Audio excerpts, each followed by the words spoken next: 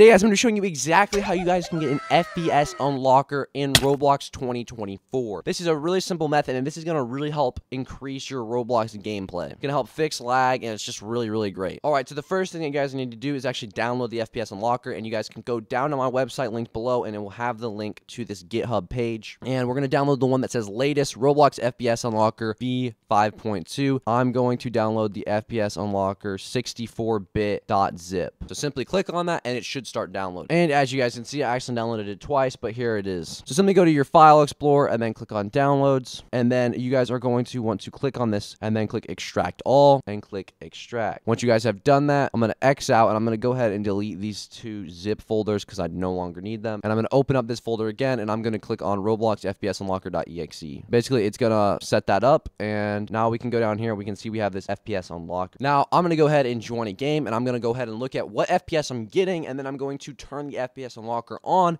and see how good it actually is. Now, keep in mind, this would probably work better if my device was actually plugged in. However, it isn't right now, so do keep that in mind. All right, guys, so you're going to go down here once you have your Roblox open, and you're going to click FPS Unlocker, and then go to FPS Cap, and as you guys see, I have no FPS cap now, and you can set it to really whatever you want. Now, my Roblox isn't running the best because I don't actually have it plugged in, but when you do have Roblox plugged in, this will help you guys out a ton. There are tons and tons of settings that you can go ahead and configure, such as your load settings, advanced, and so much more. You guys can go ahead and play around with that. But without further ado, if this video did help you guys out at all, please make sure to leave a like, comment, and subscribe, and I will see you guys in the next one.